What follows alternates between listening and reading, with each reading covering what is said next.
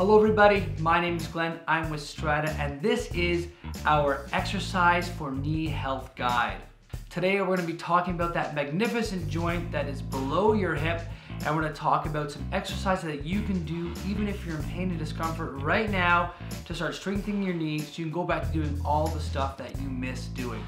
So what we're going to do today is explore a little bit of knee anatomy to help make sense of the exercises and how to do them, and then we're going to actually go through some progressions about how you can improve the exercises over time and keep challenging yourself. And then finally I'll actually show you a whole bunch of exercises that you can do at home today to help improve the health and function of your knee. Why the heck do I need to know about knee anatomy? The reason to know about knee anatomy is most people don't understand how complex this knee is. Most people think that it extends like you're kicking a soccer ball, or that it bends like you're trying to pull your heel towards your butt.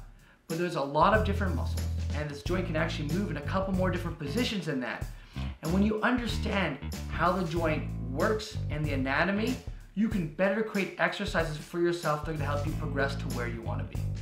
So I talk about anatomy today. It's going to be a little bit more easier to understand, a little bit more simple. If you're looking for an in-depth anatomy guide, this isn't it, but I do want to have you understand a little bit more about how this thing works. So we've got some bones here. We've got our femur, which is our thigh bone. We've got our tibia, which is our shin bone. We've got the patella, or the kneecap, which kind of sits in between the two. And then we have one more bone, maybe not technically knee, but the fibula, which sits right beside that shin bone. So most people are familiar with the quadriceps muscles, or the quads for short. 3 of those muscles come off the thigh bone here, they cross the kneecap, and they attach into the top of your shin bone. One of them actually, I don't know if you can see it or not, attaches into your hip, and it crosses the hip, crosses the knee joint, and attaches in with the rest of those quad muscles. So on the opposite backside here, most of our hamstring muscles, the ones that are going to curl the knee, believe it or not, they actually attach from the bottom here of the ischium, or the bottom of your pelvis. And what they do is they cross this thigh bone and they insert in different places in the back of your knee joint, right here on your shin bone. We have a small handful of those knee curl muscles, those knee flexors, that actually attach from just the bottom of your thigh bone here to the back of that shin bone. Now, there's one more big muscle that actually helps you move and flex your knee, which is actually going to be your gastrocnemius. You might be familiar with this as that kind of heart-shaped muscle, the upside down one, on the back of your shin bone. If you're to stand on your toes, it'd be very pronounced. That muscle actually attaches from your heel, but it actually goes into the back of this thigh bone here. So it does a really great job actually curling your knee joint. Now, there are more small muscles that cross the knee and attach into the hip and into the heel that affect the knee, but those are kind of the big ones that you might be familiar with.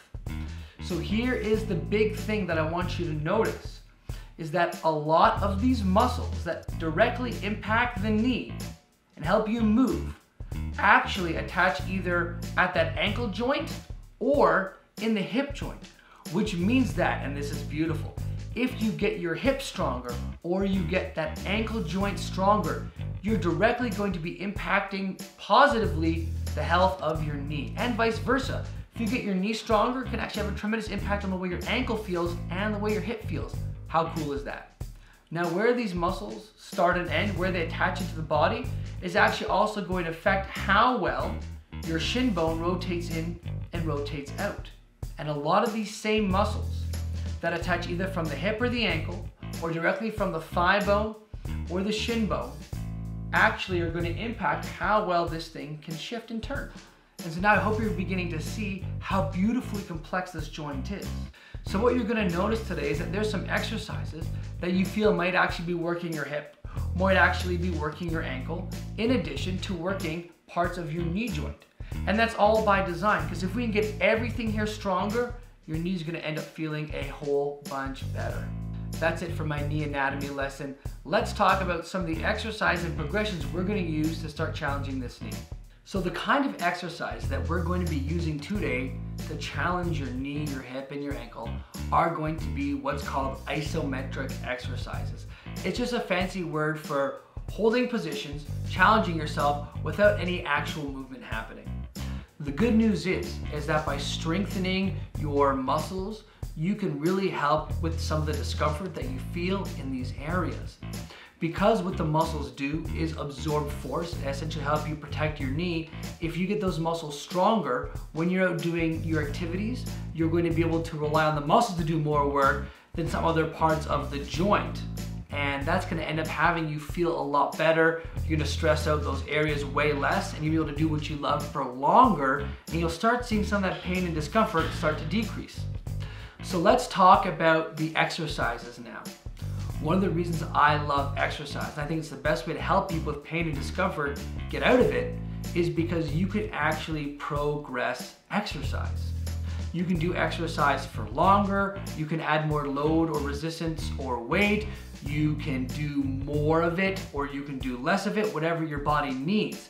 You can't really do that with some passive modalities like stretching or foam rolling. So here are the guidelines for when you do the exercises. What I want you to do is to set up the exercise and get into the position, and I want you to try to hold it as hard as you can, but without feeling pain and discomfort. If you feel maybe a little bit of irritation, that's okay. But if that irritation gets above a 1 or a 2 out of 10, it's time to stop and pick a different exercise. When it comes to how long should I be holding some of these exercises for, the answer is, if it's your first time, probably take it to about a 3.5 out of 5. Maybe there's a little bit of burn or a little bit of strain, but stop there. If you feel comfortable progressing, try hold it so that you get a 4 out of 5, where there's some strain and it definitely feels more discomforting. And then if you feel good and there's no pain, you can hold it to a 4.5 or even really close to a 5, which is you're doing it and it feels like there's a lot of strain, it's really hard and you're almost completely tired, but you're not quite there just yet.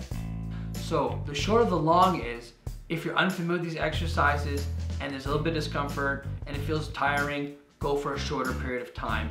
If you feel like you've got the endurance to do it, you've got the strength to do it, it's not really bothering you, and you can challenge yourself really, really hard and you're not feeling really bad or scared or nervous about it, you can go for longer, closer to what would be almost complete failure, like you can't hold it for any more than another second or 2.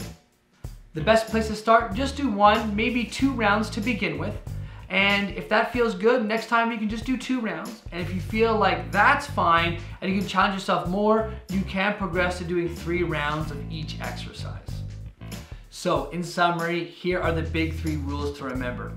If it hurts, stop. The second one, challenge yourself as much as you can without pain and discomfort. 3, try to do a little bit more next time.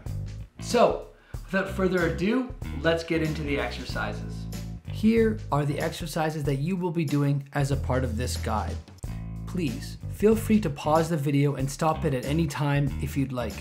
We do suggest watching this video as you do the exercises so that you can always go back and refer to the tips and to the advice we give you throughout each exercise. For this knee extension exercise, simply line your back in a comfortable position. Think about locking and straightening your knees as hard as you can without causing yourself any discomfort. For the lying hip abduction, you can keep your non-working leg either straight or bend the knee and put the foot on the table. For the working leg, lock your knee out, keep it nice and tight, keep that leg locked out, and bring the leg out as far as you can to the side and keep pushing out and holding.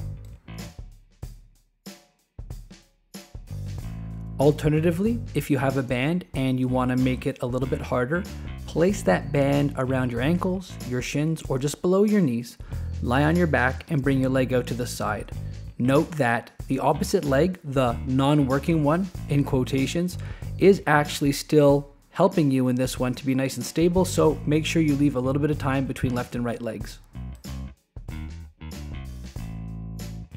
For this hip adduction exercise, you will need a pillow or a yoga block or something else you can push into. Place the yoga block either between your feet or just between your knees.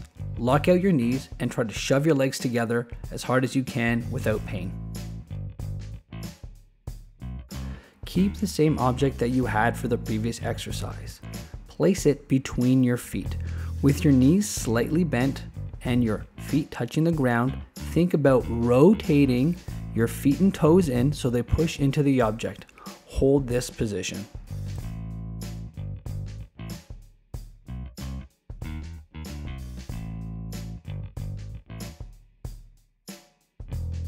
Nothing to push into, or just feeling comfortable having something between your feet? No problem, just do it without the implement. Think about turning your feet together. This next one isn't for everyone, so if it feels uncomfortable, don't do it. Bend your knees and place your heels on the ground.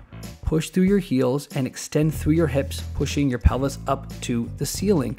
Note that we're not trying to extend our lower back, we're trying to push through our heels so our hips come up.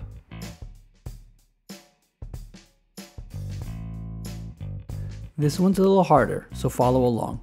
Bend your knee and put your heel on the ground. Start pulling the heel towards your sit bones. You should feel some work and muscles contracting in your hamstrings or the back of your thigh. Hold this position. Lying face down, keep your leg straight and bring it up off the ground. We're not trying to bring up our leg as high as possible as to use our lower back, but we're trying to extend the leg up off the ground so we feel the muscles working in the hip. For this last exercise, you're lying face down and you're curling your knees so that your heels come towards your hips. You can, if you need to, point your toes down, point your toes up, get in whatever position you feel most comfortable to complete this exercise and do the hold.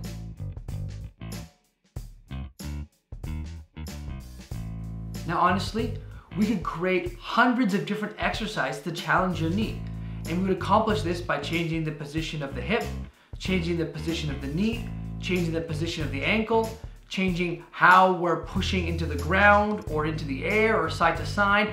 There's so many different things that we can change that we can create all these different ways of challenging and exercising your knee. And that's why our approach here at Strata works so well.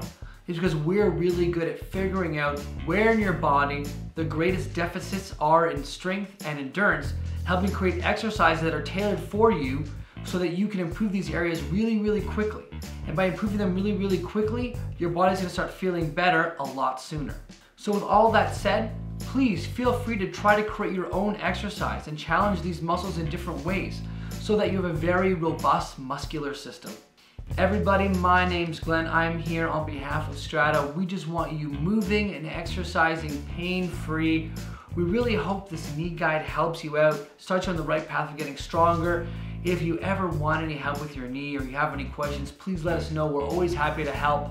Everybody, once again, my name's Glenn. I'm with Strata, and I want you to have a very wonderful day.